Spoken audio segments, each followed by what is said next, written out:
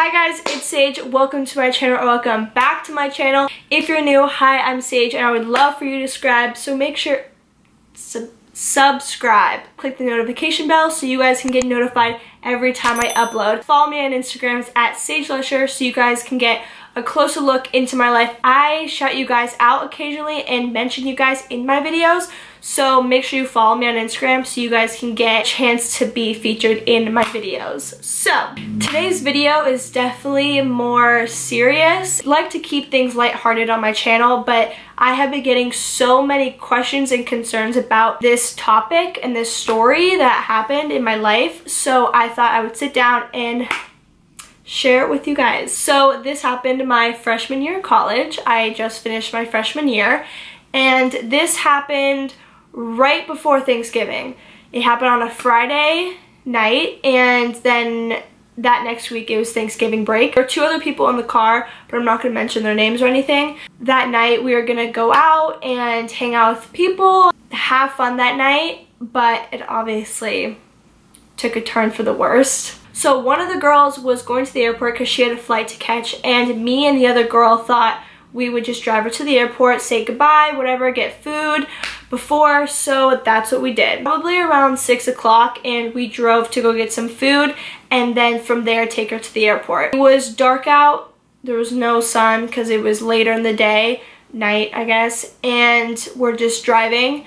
I was in the back seat on the right side, and then the two girls in front. So we're driving, it's pitch black out, and something that, I don't know if you guys know, but in North Carolina, this was High Point, Greensboro area, there's really no like street lights in like the side streets and stuff, because it's just not a lot around. So there was really no lights, so it was really dark. I don't know what I was really thinking, but in the back of my mind, like I really wasn't thinking it, but maybe it was in like my subconscious.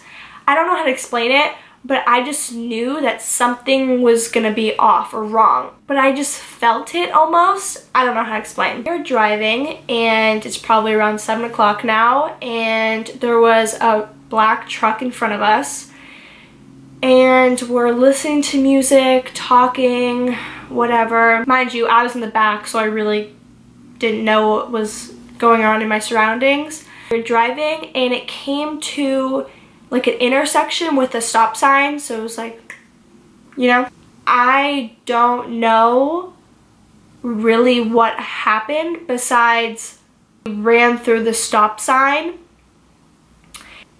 In that moment, I just remember the driver screaming, and then we smashed into a car. If you guys have ever been in a car accident, God forbid that ever happens to you guys, you can like feel it and hear it still. It's horrible. But I remember her screaming and saying, I just ran the stop sign, and as she said that, we smashed into a car. It was like a movie. Scariest moment in my life, like I could cry just thinking about it. We smashed into the car, their airbags went off, the whole windshield shattered, and I hit the side of the car and then flew to the side, and there was no airbags in the back, so I didn't really have anything to protect me, but thank God I wore my seatbelt. And when I flew to the other side, I cut my hand, and the seatbelt like really tightened, so my whole, it was just so bad. After that happening, as it was happening, I was so scared to close my eyes, so I just kept my eyes open through the whole time because I didn't want to pass out or black out. So I remember like hitting everything, watching it all explode and all that stuff, and this car filling with smoke and gas or whatever, and the doors were all not working at all. So the girl in the front, in the passenger side, kicked her door open, and then the driver kicked her door open, and I climbed through the front. I fell to the ground screaming, like on the top of my lungs screaming, because I was in so much pain. Like my whole abdomen, my stomach, my collarbone, everything was just in so much pain. I'm crawling to the side screaming, and there was no one around, like absolutely no one, because we're in North Carolina, there's nothing there. Someone down like at a building or something ran out, called 911, and there was a fire truck, ambulance, and police that came. And I remember laying on the side of the road, and the girl, I don't know if it was the person that we hit or someone, was screaming at us, saying we're such idiots, how stupid and ignorant we are. And I remember I screamed at her. I was like, shut up. She was fine. She was fine because she had a big car.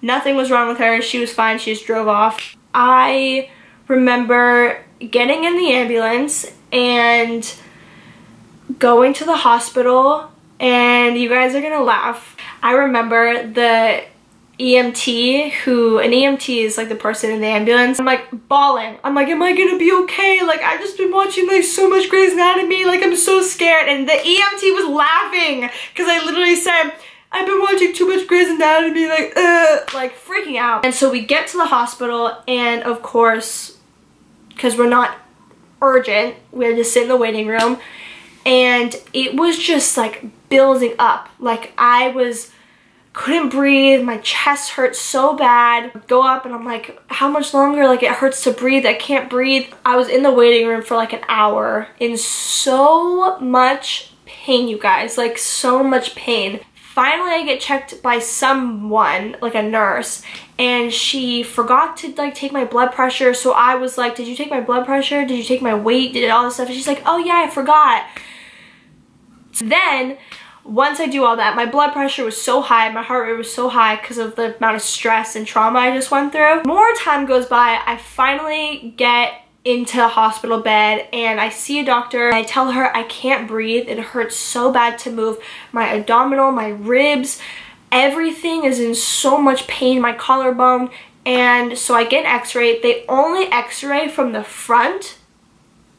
That's it. Nowhere on the side, my back, my collarbone, nothing, just like right here.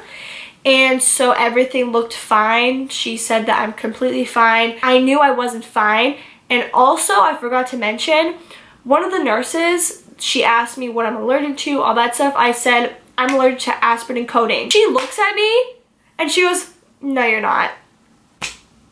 What? I go, you don't believe me? You don't believe a patient that I'm allergic to something? You can call my mom. You can call whoever. She didn't believe what I was allergic to. Like, what? I didn't get back to my dorm room till like 2:30, I think. When I woke up, I'm not even exaggerating, I couldn't even cry. That's how badly I was in pain. I couldn't talk, I couldn't move, I couldn't cry.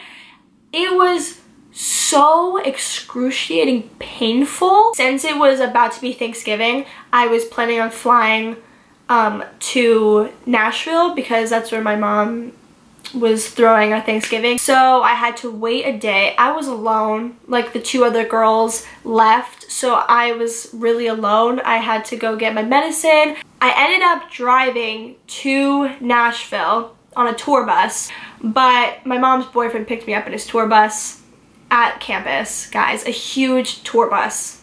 And I drove, I slept through the night, and I got there. I immediately went to a doctor to get another x-ray, and she told me I fractured my rib. So I did fracture my rib. Nothing I could do about that but to just ice it and take it easy. She gave me some muscle relaxers, which ended up really not doing anything. I thought I'd be fine, and after a little bit I would heal. It's not the case. It has been probably like almost 7 months later, and I am in so much pain every single day. I can't sit up. Like right now my back hurts. I can't sit up for 10 minutes or more without my back hurting.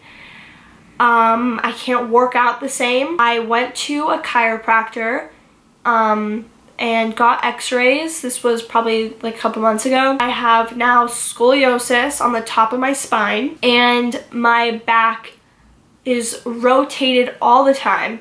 It always hurts. She's always finding new things, and I'm still going through treatment. I don't know how much more I have to do. I need to see a different doctor. I hope that I can feel better hopefully soon, because I wouldn't wish this on anyone. But that was my story. I know this wasn't the happiest thing I've ever filmed, but you guys have all been concerned and wanting to know about my car accident, and that was it. I hope you guys enjoyed this video. Make sure you give it a big thumbs up if you guys enjoy, and stay tuned for more videos. Bye! Mwah.